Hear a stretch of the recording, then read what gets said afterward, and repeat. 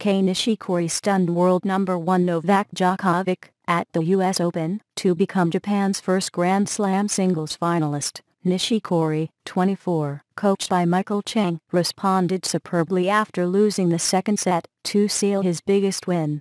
"It's just an amazing feeling, beating the number 1 player," said Nishikori, first Japanese man to reach the semifinals at the U.S. Championship since Ichiya Kumagae in 1918. The last Japanese man in a Grand Slam semifinal was Jiro Satoh at Wimbledon in 1933. The last Japanese player to reach a Grand Slam quarterfinal before Nishikori was Shuzo Matsuoka at Wimbledon 1995.